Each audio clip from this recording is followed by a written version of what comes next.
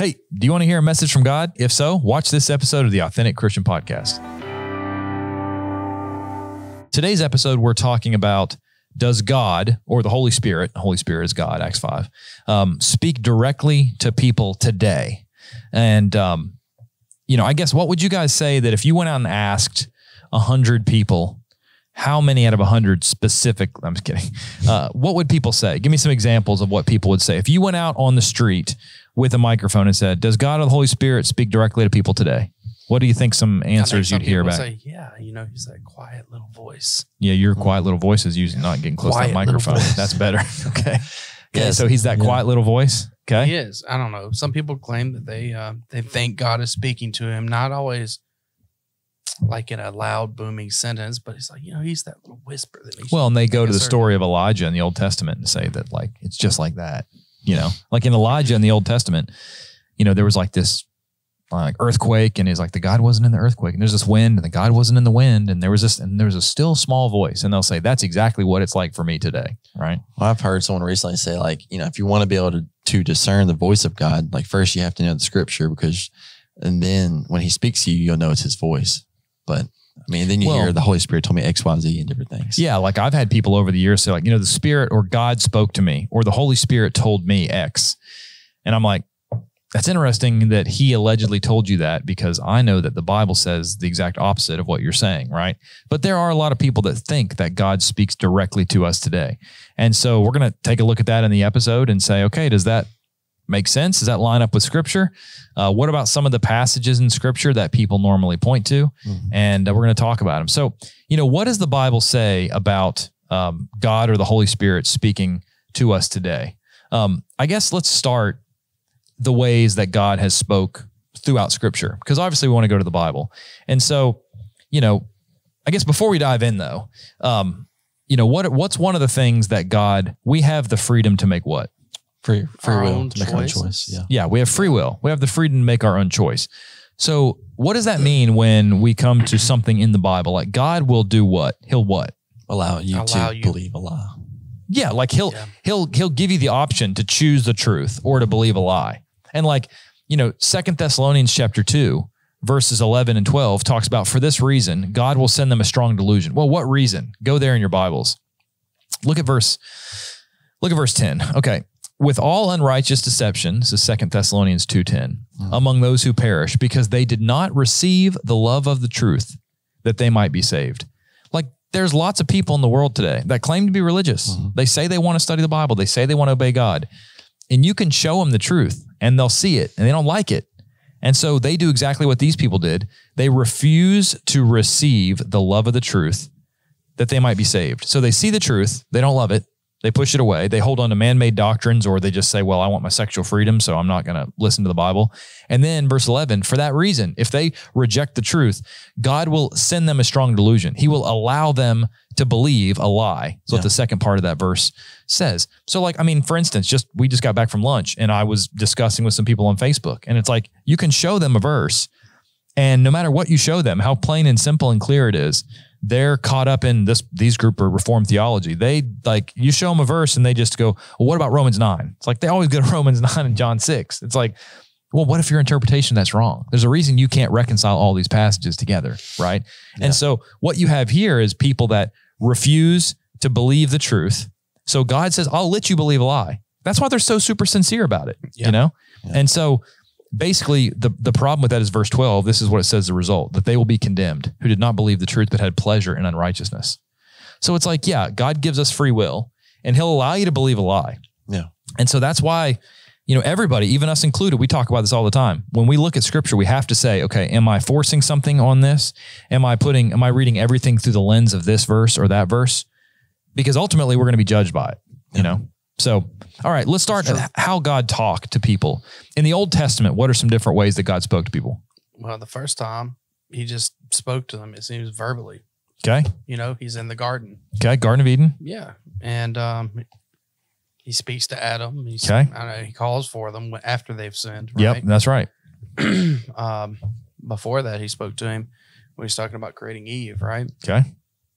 Verbally. Okay. Yeah, that's one way. God speaks out of heaven many, many times in the Old Testament. what's some of the other ways that he appears? Maybe the phrase angel of the Lord would help a little bit in the Old Testament. Yeah. You're talking about Exodus 3? Sure. Well, that's a good one. Yeah. Just that God came in physical form, Moses in the burning bush. Yeah, there's a character in the Old Testament. We talked about, if you haven't seen some of the stuff we've already covered, we talked about the pre-incarnate Christ in the Old Testament, which seems to be the angel of the Lord. Angel is the Hebrew malach, which just means messenger. Malach, I guess, if I want to do it properly. No idea, dude. But it means messenger in Hebrew. So it's used not only, actually, it's used in Genesis 31 or 32 of human messengers. So the word just means messenger. Sometimes it's created beings like angels. Sometimes it's humans. And sometimes it's used of the second person of the Godhead, the pre-incarnate Christ. And so in Exodus 3, it says an angel of the Lord spoke from the middle of the bush, and then it drops the angel of it, and it says the Lord. So in the Old Testament, there are many times where God seems to be the second person of the Godhead, Christ, pre-incarnate, took on human form and interacted with people. I think this is one of those, but you can read the book or listen about that in one of the Campfire stories. Yeah, Campfire stories, we talk about that. I'm not going to go through a list of them in depth right now, but with Hagar, I believe he comes to Hagar whenever Sarai banishes her with Ishmael.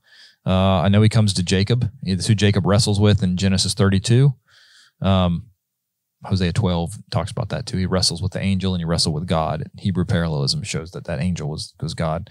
The commander of the armies of the Lord, Joshua 5, before they go to Jericho, that seems to be the pre-incarnate Christ. And Isaiah 6 is the vision Isaiah sees, which John 12:41 identifies as the pre-incarnate Christ. So there's lots of in the Old Testament. I mean, we have a whole lesson on that. But I think pretty much every instance of God being represented in the Israelites' wanderings and when he's communing with Moses is still talking about the pre-incarnate Christ, because he's the one that seems to be that said, I am. Who shall I tell that sent me? I am. Yeah. And then in the New Testament, he repeats that phrase to let them know who he is, right? So, and they picked up stones to kill him. You could say like the fire by night, the cloud in the sky, the time when he passed by in front of Moses. I'd say that's most likely the pre-incarnate Christ. Yes, a lot of instances. So he spoke vocally from heaven. He came in physical form. He spoke through dreams. I mean, if you think back to Genesis, where Abimelech had a dream where he was going to take Abraham's wife, Sarai, basically as his wife, and he has a dream. Jacob had dreams. So, there's lots of different ways in the Old Testament that God spoke to people. What about the New Testament, right? So this is not going to be a 45-minute episode on just how God spoke in the Old Testament, but what about the New Testament? What are some examples of the way that God spoke during the time of, New Testament texts? I mean, one of the first ones, Matthew, the angel was telling Joseph through a dream about Jesus coming. Matthew 1:19-21. Was that a dream or is it directly? I think actually, I might have tied the time. I think the angel came to Joseph directly in a dream through Mary. I don't remember.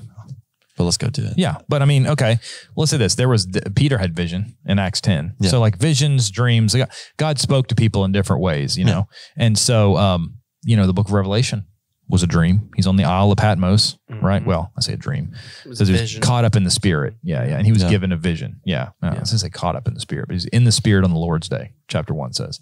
So through visions, God spoke directly to people. He had angels appear to them. A lot of times when angels appeared to people, they were what? Terrified, right? So that's one of the ways that he spoke in the New Testament. The transfiguration. Yeah, Matthew 17, I think it is.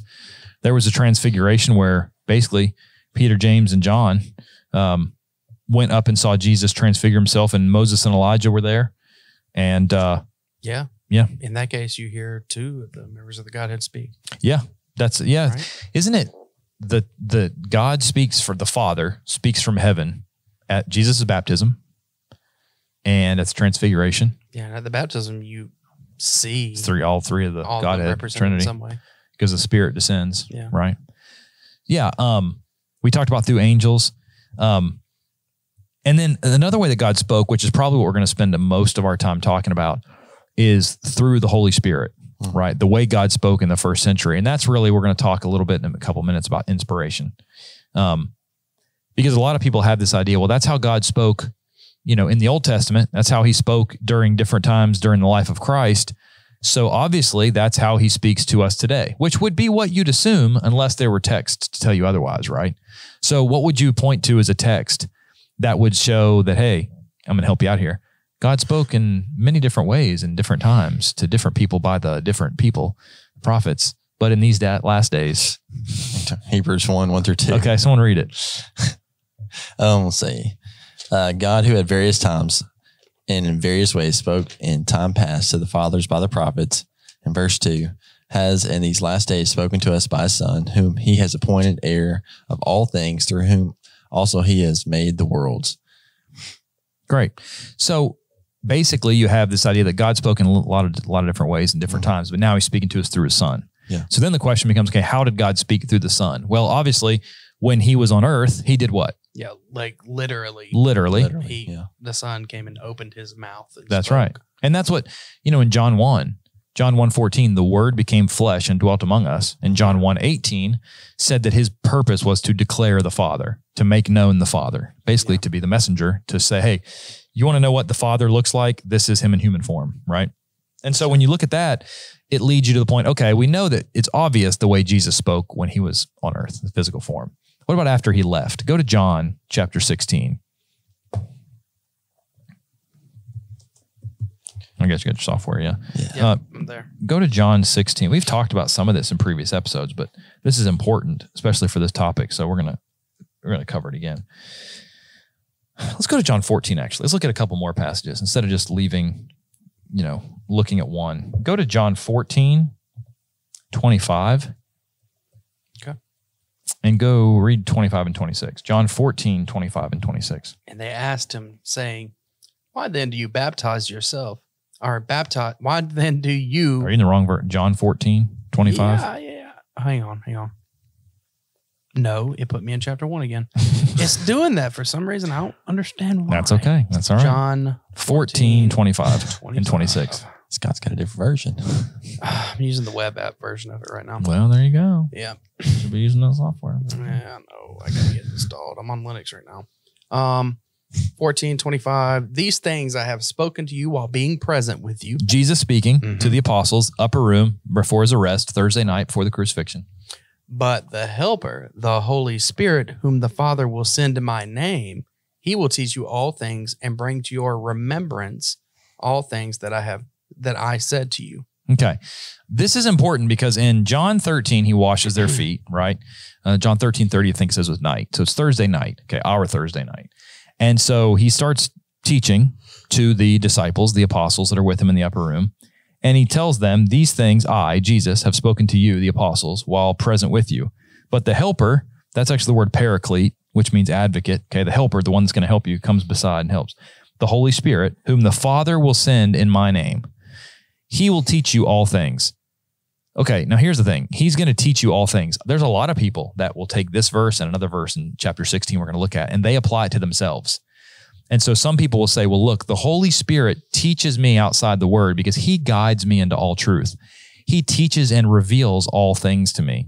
But then look at the next part of John 14:26. Nobody ever says this part. He will bring to remembrance all things that I've said to you. Like when we sit down to do this podcast, like, do we ever have to like study notes ahead of time? Or do we just say, you know what, I'm going to sit down and God's going to teach me all things and bring to my remembrance everything that Christ said to me. Ready recollection. Yeah. We have to study. We have to study. We don't have the miraculous ability that was given to those people inspired in the first century. You do hear people say like, well, I'll just wait to hear what God's going to give to me. I'm going to get up here and just start speaking and they'll see what God gives me. And I think that's the problem because I've heard a lot of them say, God's going to wait till God gives me something.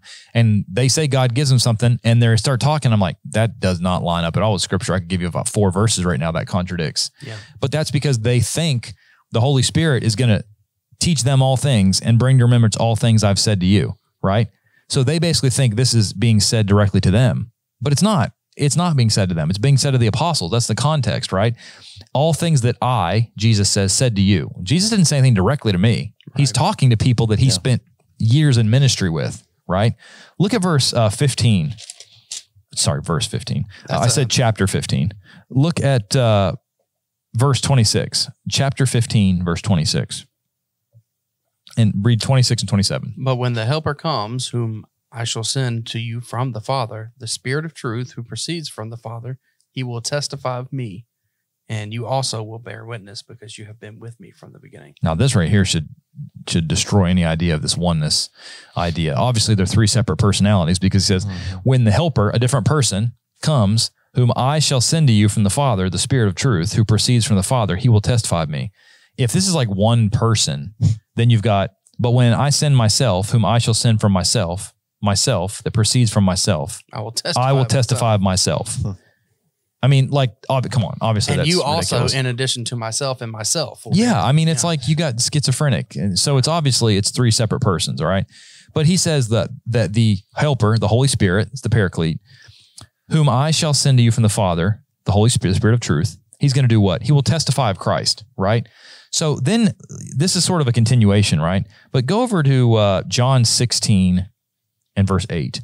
And when he has come, the Holy Spirit, he will convict the world of sin, of righteousness, of judgment. And then he goes, of sin because they do not believe in me, of righteousness because I go to my Father, of judgment because the rule of this world is judged. How are you and I and other people convicted of sin, righteousness, and judgment today? They're the words. Have you ever been sitting at home and all of a sudden you're just like, man, that's a sin? I've been doing that? Yeah. No, nobody ever comes to me and says, Aaron, I was sitting at home engaging in this sin and just God spoke to me and told me that was a sin. Yeah. That's not how it works. It works when he has come, he will convict the world of sin. How? This book. Now, in the first century, they had miraculous gifts until this book was written. So yes, in the first century, there were miraculous things that served a purpose. They were scaffolding. They were temporary. 1 Corinthians 13 says they were childish. They were not mature things.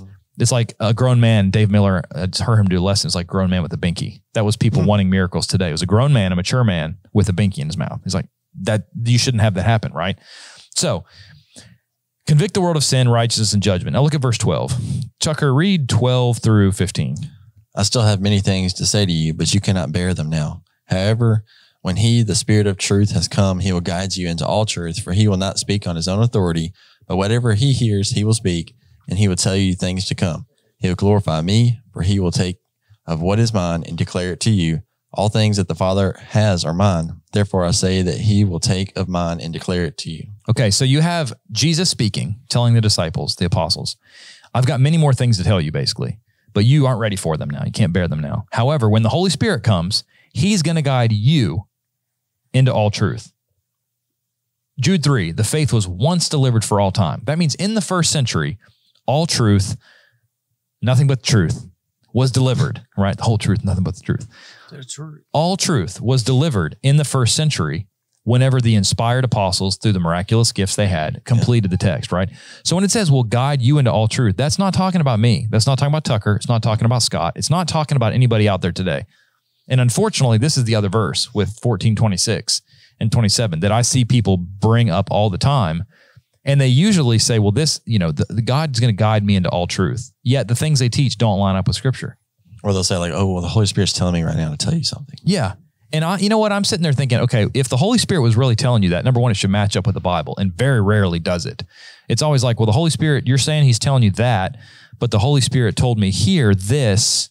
So shouldn't they match up if the Holy Spirit really told you that? I know this is from the Holy Spirit. Anybody that believes the Bible knows that this is from the Holy Spirit. It's been preserved. But when some random guy or girl tell me the Holy Spirit told me this, and it doesn't line up with this, which one am I supposed to keep? Am I supposed to say, this book's probably wrong and you're probably right? Of course not. What's the point of the Bible if he can help us remember everything? What's the point of keeping the Bible? The whole purpose for the text is that once the text is formed, you don't need miraculous gifts anymore. You don't need those temporary things, right? Why not 13? Yeah. I get what you're saying, and I was just going to add on like what he's saying. Like, if you don't need it, if it's not a part of God's plan, and He's just going to speak to you directly, why wouldn't He just go ahead and put all the knowledge in there? Right? Yeah, like why? Yeah, like why wouldn't you just not give us a Bible so that we could have all truth with us at all times? And anytime I need to know something from the Lord, He can just speak to me. I mean, God's omniscient; He's all powerful. It's not like He couldn't speak to all people exactly what they need at the right time. I mean, it's just basically this idea that, okay, look at verse 13. He will guide you into all truth. He will not speak on His own authority. The Holy Spirit's not going to speak on His own authority, but whatever He hears, He will speak. He will tell you of things to come. He will glorify me. So the Holy Spirit will glorify Christ. He will take of what is mine and declare it to you. So basically, when you read the New Testament, when you read, sometimes I'll say, well, Jesus said in 1 Corinthians, and people say, Jesus didn't say it, Paul said it. I'm like, well, Paul wrote it down, but he got the inspiration from the Holy Spirit who was delivering the message of Christ. So this whole idea that like, well, Jesus never talked about homosexuality, but Paul did, and Paul was a bigot. It's like, no, what Jesus wanted to be said, Paul wrote it down. When homosexuality is condemned in Romans 1, 24 to 27, that came from Jesus. So don't tell me Jesus never talked about this. I'm not trying to pick that out. I'm just saying that's one I hear all the time. Specifically, well, Jesus didn't say anything about it. Well, he did, Yeah. Basically, the New Testament, it's all red words. Yeah. You could literally just take some, well, it wouldn't work, but if you could magically go like this and literally everything, I would say, even in your entire Bible, if you want it to be read, that's fine. Yeah. I mean, because David said that basically he spoke, his tongue spoke, moved by the Holy Spirit. Yeah, the whole red word thing's done more damage than help. Yeah, it gives people the idea that some are weight. Like, I'll stick with Jesus. Yeah. It's like, that's not how it works. Because the argument is made. I've heard people say, yeah, but that's not in red. That's not in red. It doesn't matter. That's a basic misunderstanding of how Bible inspiration even works, and that's really sort of an important thing to understand. And the purpose of them having the Holy Spirit was leading up to the completion of the perfect. That's right. Which is Scripture. That's right. Hey guys, thanks for listening to the Authentic Christian Podcast. This podcast has been sponsored by GBN, Gospel Broadcasting Network. You can download the app and start streaming every show, watch every episode, and discover the answers to life's biggest questions today. So Jesus promises them that the Holy Spirit's going to come to them once he goes away, right? So, John chapter 18, he's arrested. John chapter 19, he's crucified, is buried. Chapter 20 and 21, he resurrects. He spends 40 days with the disciples. He ascends from Bethany into heaven.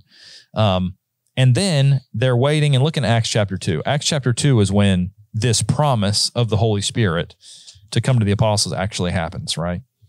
So when the day of Pentecost had fully come, Acts 2:1, who's they? Look at Acts 1:26. They cast their lots and it fell on Matthias. He was numbered with the 11 apostles. So the replacement for Judas is there.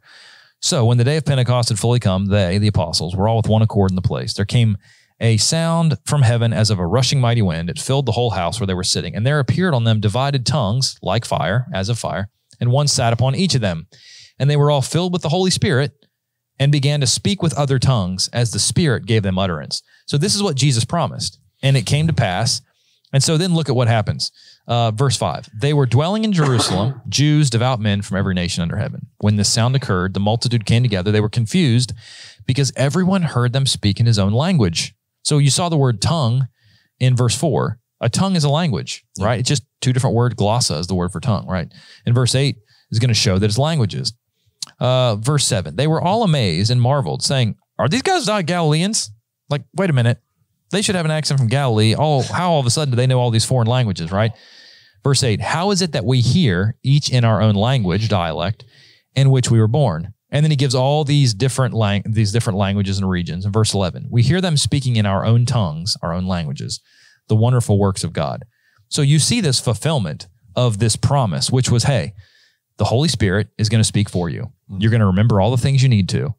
That's something that was made to the apostles. And as you go through the book of Acts, the speaking in tongues was a miraculous gift that was given by the laying on of who? Go to Acts 8. I was going to say it, but... Of what? I was going to say it, but I didn't know if you were building up the laying on of... Yeah, the laying on of... Hands. Guess whose hands? The apostles. The apostles' hands, right? Acts 8:14. I'm not going to read the whole thing. Well, why not? Verse 12 says Philip preached things concerning the kingdom of God, the name of Jesus Christ. Both men and women were baptized, right? So they were baptized, okay? Verse 12. Verse 14, now when the apostles at Jerusalem heard Samaria had received the word of God, they sent Peter and John, who when they had come down, prayed for them they might receive the Holy Spirit. So they've been baptized, but what has not happened yet? They haven't received the Holy Spirit. Why not? Look at verse 16. They haven't been there. That's right. They haven't been there. They haven't had their hands laid on by apostles. Mm-hmm. For as yet he, the Holy Spirit, had fallen upon none of them. They had only been baptized in the name of the Lord Jesus. Then they laid hands on them and they received the Holy Spirit. And when Simon saw, here's what Simon sees, that through the laying on of the apostles' hands, the Holy Spirit was given. he offered them money. Give me this power also, that anyone on whom I lay my hands may receive the what? The gift or the Holy Spirit. Yeah. Verse 20 calls it the gift of God. You thought the gift of God could be purchased with money, right? So you see that this miraculous gift, the Holy Spirit, was given by the laying on of what? Of hands. Of hands. Now go to Acts 19. Acts 19, you got these guys in Ephesus. Somebody read Acts 19, 1 through 6. Okay. And it happened while Apollos was at Corinth that Paul, having passed through the upper regions, came to Ephesus. And finding some disciples, he said to them, "Did you receive the Holy Spirit when you believed?" So they said to him, "We have not so much as heard whether there is a Holy Spirit." And he said to them, "Into what were you baptized?" So they said, "Into John's baptism." Then Paul said, "John indeed baptized with a baptism of repentance, saying to the people that they should believe on him who would come after him, that is, on Christ Jesus." Now when they heard this, they were baptized in the name of the Lord Jesus. And when Paul had laid hands on them, the Holy Spirit came upon them, and they spoke with tongues and prophesied. Now the men were 12 in all. Sure. So in Acts 2, the gift of the Holy, or the gift of tongues, miraculous gift is given, right? I think Acts 2:38, the gift of the Holy Spirit is miraculous gifts, because it talks about verse 39, the promise, which verse 33 says they see and hear, which I is do too. Okay. And that's also in light of these passages. Yeah, exactly. And so you get to Acts 8, and it says they've been baptized in the name of the Lord Jesus. Yeah. But they didn't have the Holy Spirit till the apostles laid hands on them. Acts 19, baptized in the name of the Lord Jesus. Mm-hmm. And then afterwards, they have hands laid on them, they receive the miraculous ability, and they speak in tongues, right? So I feel like that's a pretty consistent pattern. Now, when you go to the epistles, I think that most of the references to the Holy Spirit being given in the seal and stuff is a reference to what you learn how happened in Acts, right? Mm-hmm. So now let's go to like a passage like Galatians, right? I want to look at this one more thing about, I guess, talking about the miraculous gift, but we're just trying to show this is how in the first century, the miraculous gift was the way that you knew you were following the truth, right? Yeah. Like today, two guys walk into a room, or you're watching this podcast and you watch another podcast, and we say two different things. How do you know which one's true? You compare it with the scripture. What if you don't have a scripture? Go get one. Well, in the first century. Oh. That's true. Go to a different city and make a copy. Oh, but no. You're talking about now, yeah. Yeah. Back then. Yeah. They you have what? to have proof. You needed proof. You needed a seal. You needed to know, hey, how do I know I'm following the truth, right? So like I like to look at Galatians 3, right? This is where Paul has been to Galatia. He showed them, he worked miracles. They knew he was teaching the truth, and now they're getting bewitched by these false teachers. And he says in Galatians 3:1, "O foolish Galatians, who bewitched you that you should not obey the truth? Before whose eyes was Jesus Christ clearly portrayed among you as crucified? This I want to learn. Did you receive the Spirit, okay, by the works of the law or by the hearing of faith?" So did you receive the Holy Spirit, these miraculous gifts, by these false teachers teaching you to obey the law of Moses, which is what Galatians, or by the hearing of faith, or by us, the ones who are teaching the gospel, who laid hands on you and gave you what? Miraculous gifts. Yeah. Are you so foolish? Like, how can you literally look at these guys who don't have miraculous gifts? We as apostles have miraculous gifts, and you're somehow following them, right? Look at verse 5. "Therefore, he that supplies the Spirit to you and does what? Works miracles among you. Does he do it by the works of the law? Of course not. Or by the hearing of faith." So basically then look over, no, that's good. We don't need to go any more about that. But basically what he's saying is you can look and see who had the truth in the first century, by who could work miracles. Mark 16, 17 through 20 talks about they went out and they worked miracles, confirming the word by what? The following. Confirming the word by the following miracles and signs. Yeah. That was the purpose for miracles. Confirm what the person speaking was true. Yeah, pretty much every time God speaks and he has an important message to give, he always endorses that person somehow or another. That's right. Most of the time through miraculous gifts. That's right. Or just a miraculous event. I mean, he's used the miraculous in other ways besides just with people, but it's always to confer some kind of message, right? Yeah. I'm just thinking of Balaam's donkey, but not that that's particularly relevant going into that story very much. But, every time. I like that story. Whenever someone tells me, well, so-and-so spoke in tongues, that means they were saved. It's like, well, Balaam's donkey spoke. But yeah, that's like a side note, right? It's like, working miracles doesn't necessarily have anything to do with the state of your salvation. I agree. It also shows you, oh, sorry. No, go ahead. It also shows you too, like these people knew of the miracles and yet they still didn't believe. Yeah. So just because they're not happening today because there was a purpose for them. Yeah. But if there were, doesn't mean people are going to believe. Well, and I think too, sometimes we need to keep in mind when we talk about the book of Revelation, we say, put on our what? Oh, first century glasses. Our first century glasses. I used to have to wear glasses and contacts, and then I had LASIK, and I saw a guy like a really good pair of glasses yesterday. I was like, I like to wear glasses again. I should get some of these like fake lenses. I just doesn't help my vision. But non-prescription. No, non-prescription. It's a blue light filter. Season 4. Maybe I could do that. Blue light. There we Blue go. light filter. Okay, all right. Wear Season glasses. 4, you gotta wait. Season 4, okay. But like, if you forget the first century context, you can easily read a passage and say, oh, this talks about this miraculous gift. This talks about this seal of the Holy Spirit. This talks about X. That must mean I'm going to get that today. We don't have any problem when we read something about something else that's like cultural to that time, right? But like, this is what I see. I'll see somebody say this. I'll say something about like, look, the Holy Spirit doesn't guide you into all truth. And they'll say, Aaron, if you look at the Bible, look at 1 John chapter 2 and verse 26. These things I've written to you concerning those who try to deceive you, right? So John is writing to the church saying, hey, I'm telling you about these people that try to deceive you. Verse 27, but the anointing which you have received from him, the anointing you've received, Christians, from him abides in you. You don't need anyone to teach you. But as the same anointing teaches you concerning all things and is true, it is not a lie, just as it has taught you, and you will abide in him. So basically what that passage is saying to the people in the first century who had miraculous gifts is, look, you have miraculous gifts. Like, you can discern these things. Like, you don't need anybody to teach you, right? Mm-hmm. Well, how much sense does that make when there's all these passages about 2 Timothy 2:2? Teach what? Men, teach other men, faithful men. The Great Commission, go into the world, preach the gospel to every creature, baptizing and teaching them to observe all things. 1 John 2 is saying, look, you don't need to teach certain things because you have miraculous gifts. That's what I think it's saying there, right?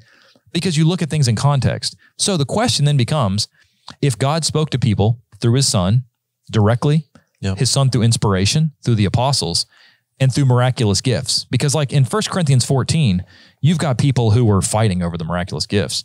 But like in 1 Corinthians 14, you've got, let me see if I can find it, where it says the spirit of the prophets is subject to the prophets, which basically means like you guys can speak in tongues whenever you want to. It's 1 Corinthians 14:32. The spirit of the prophets are subject to the prophets, for God is not the author of confusion, but of peace. So in that context, he's saying, look, like if you don't have an interpreter, you can keep your gift to yourself. Like you don't need to be speaking in a foreign language if there's no interpreter. All right. Which means if you have the gifts they have, you could speak in tongues on command. It's pointless. It's vain use because it's always to help teach or confirm God's message, his will. That's right. And so once it's been confirmed, you don't need the miraculous gifts anymore. And I remember once I was studying with these two young guys. I won't say what group they're with, but they said that they had miraculous gifts. And I said, really? And I was genuinely curious. I was not being a smart aleck because I've always approached it like, look, if this exists, prove it to me because I want to see it.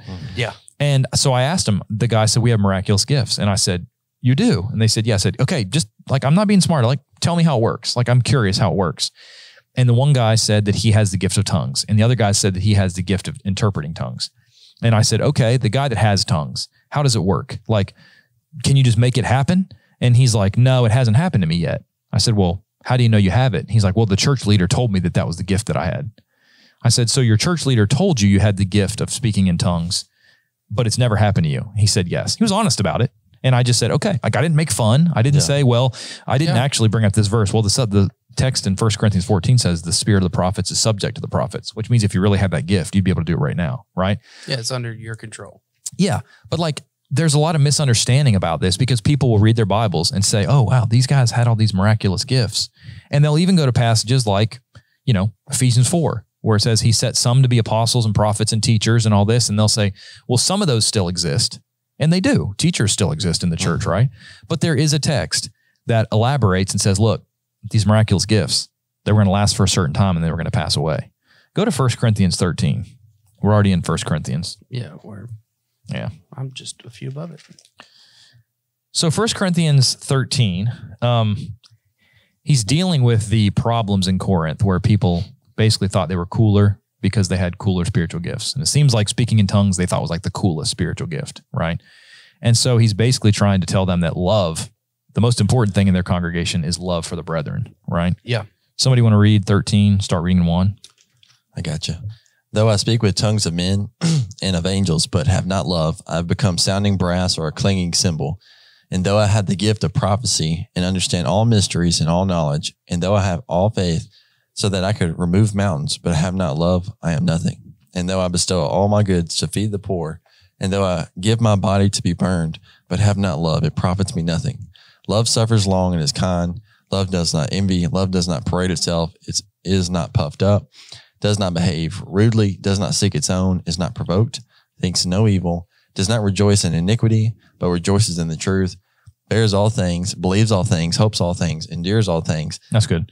For right now, I'm going to let you continue. Cool. Basically, these are beautiful verses people read at weddings a lot, which is good. You should have married love like that, but it's actually congregational love. This is how you should have towards the members of your church, right? Yeah. And so he basically says, if you do all these great things, but you don't have love, it's worthless. And the point he's making is, hey, if you had all these great miraculous gifts, but you don't have love for your brethren, it's worthless, right? Yeah. Now, go ahead and read, starting in verse 8. Notice the contrast between things that are partial and things that are complete and full, things that are temporary, things that are not going to pass away, things that will pass away, things that won't. And notice that he's talking about miraculous things here. The whole context of 12 through 14 is miraculous, right? So, in verse 8, love never fails, but whether there are prophecies, that's miraculous prophecy, okay? That's the whole context. They will fail. They will stop. They will cease. All right, so go ahead and read in verse 8, Tucker. Love never fails, but whether there are prophecies, they will fail. Whether there are tongues, they will cease. What does tongues mean? Being a miraculous speaking in tongues. Yes, and tongues are languages. Languages. Does that mean in heaven there's going to be no language at all? Like we're not going to be able to communicate or talk with anybody? He's just saying whether there's people that can speak differently. But that's what shows you the miraculous. Yeah. It shows you it's miraculous because no matter what you do, if you say this is not miraculous, whether there's languages, they will cease. So there's going to be a point in eternity where there's no language, like I can't communicate with God or anything. No, of course not. It's miraculous. Yeah, it's just like prophecies. Are you saying that they're going to fail? Like the prophecies aren't going to come true? Yeah. No, he's just saying the gift of prophecy, being able to prophesy. Yeah, exactly. So it's miraculous. Okay, go ahead, Tucker. Sorry. No, you're good. Whether there is knowledge. Whether there's knowledge, it will vanish away. Miraculous knowledge. There's going to be knowledge in heaven. So obviously. Not normal knowledge. That's right. Miraculous knowledge. It will stop. It'll vanish away. Yeah, for we know in part and we prophesy in part. But when that which is perfect has come, then that which is in part will be done away. When I was a child, and then you may keep going, or I'll interrupt. So he says, when we know in part. What's the whole context? Miraculous gifts, the things they're teaching through miraculous gifts. But when that which is perfect has come, that which is in part will be done away. So something is going to come that is going to remove the need for the miraculous. And if the purpose of the miraculous was to confirm the word, then whenever what arrives, you won't have the need for it anymore. I mean, Jesus already come once. Yeah, that's right. You won't have Holy the Spirit. need of that system, that partial system. Yeah. Because the part, what is the part here? The part is certainly not the truth. No. He's not saying he's going to do away with part of the truth when the completed truth comes. So no, he's talking about that way that they had partial knowledge of operating. In the meantime, exactly. Until the Bible was completed. Exactly. Yeah. When I was a child, I spoke as a child, understood as a child, I thought as a child. But when I became a man, I put away childish things. For now we see in a mirror dimly, but then face to face. Now I know in part, but then I shall know just as I also am known. But now abide faith, hope, love, these three, but the greatest of these is love. So this whole section here is talking about how the abuse of miraculous gifts needs to be replaced by love. And then he says, look, the reason you need to get over this and have love is because they're not going to last forever, right? The whole purpose of miracles, Hebrews 2:2, Hebrews 2, 3, and 4. Hebrews 2, 3, and 4. Mark 16, 17 to 20. The purpose of the miraculous was to confirm the person was speaking from God. John 3, Nicodemus said that. Teacher, we know you're rabbi. Teacher, we know that you're a teacher come from God because of the works that you do. So that was the whole reason. The John 5. How do you know Jesus that I'm Jesus? How do you know I'm from God? Well, you look at the works I did. Look at the miracles. Where'd the power come from? So basically, when you have that idea, you say, okay, look, Jesus spoke. Hebrews 1 and 2. Spoke many ways and many times in the past with the prophets, but now he speaks through his son. Jesus spoke directly. He spoke through the apostles, through inspiration, the inspired writers who had the gift, miraculous gifts given to them laying on by the apostles' hands. What happens when all the apostles die?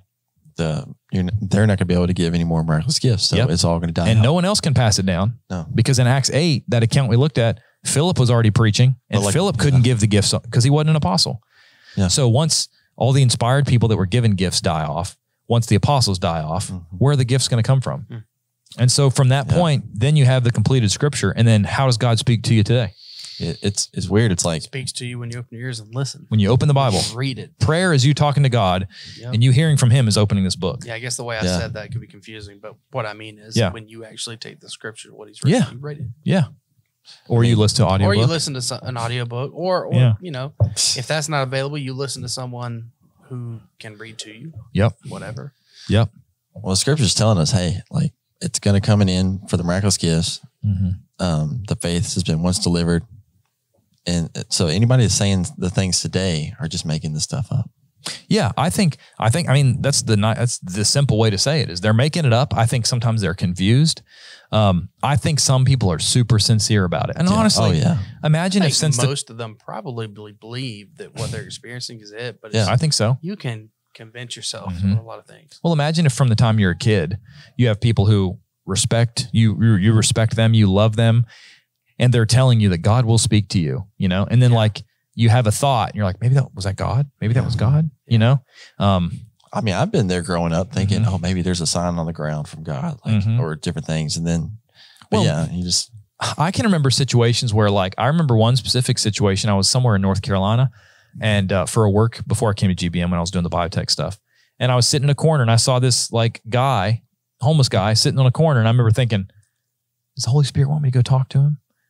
But back then I didn't have my Bible. And it's like, well, the Holy Spirit was not telling me go talk to that guy. But if I can think, oh, this person over here needs help. And the Bible says I'm supposed to help people who are truly in need.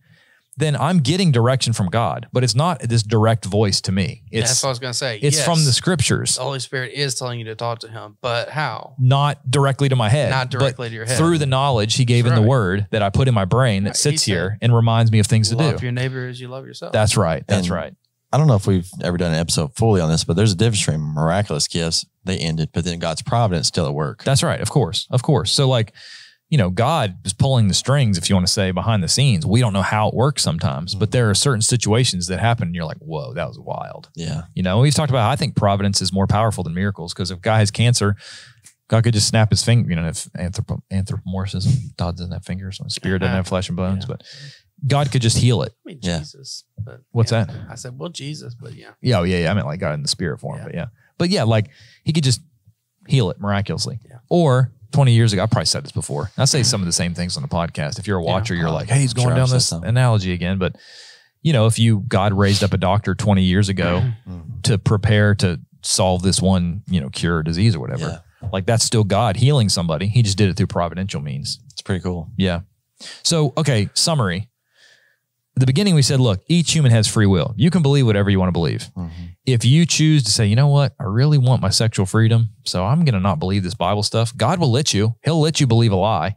Yeah. He'll let you, Romans 1:20 and following, see the truth, see the creation, but reject the creator and start serving the creature. He'll let you he'll give you over to the point where you look back and you think, I don't really know what came first. Was it my desire for sexual freedom or my non-belief in the Bible? You know, like God will let you believe a lie and God will send you a strong delusion.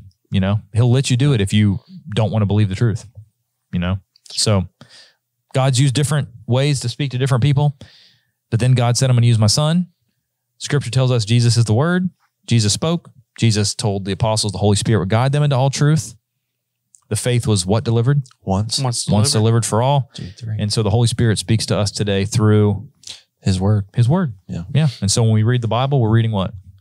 We're reading the words of Jesus, the words of the Holy Spirit. That's right. So if you want to hear from God today, open up your Bible and read it. Yep. Yeah. Put on the audio. It won't be God's voice, but you know, it might be like, what's the guy from? It'll be God's word. If you build it, he will come. Jones. Oh, you're talking Field of Dreams. Yeah, Field of Dreams. Yeah. I can't think of his name. I don't know. He's the version if you open it, my audio Bible. If you open it, you will learn. That's the guy that reads it. I can't remember his name. Yeah, but that's who it is. Well, the one I had was. I'm not saying, I don't know who else. Kevin Costner. No, the guy, the voice, like the famous voice, Darth Vader voice. Oh, Earl Jones. Earl Jones. James Jones. Yeah. Something like it's close. Or you're getting closer. Yeah. I've seen that commercial. Okay. I've James Earl Jones. James Earl Jones. Yeah. Sandlot. There we go. We'll look it up. So off topic a little bit. Sorry.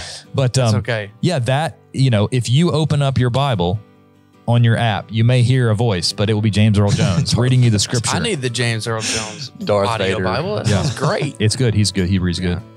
So, all right. Well, thank you so much for tuning in to the Authentic Christian Podcast. Once again, if you want to hear from God, open up your Bible. You can pray and then open up your Bible and read. And we hope that that'll help you grow. And if you disagree, reach out to us. Yeah, open it up every day. Read as much as you can. I'm Aaron, Tucker, Scott. We'll see you next time on the Authentic Christian Podcast. Thanks for watching.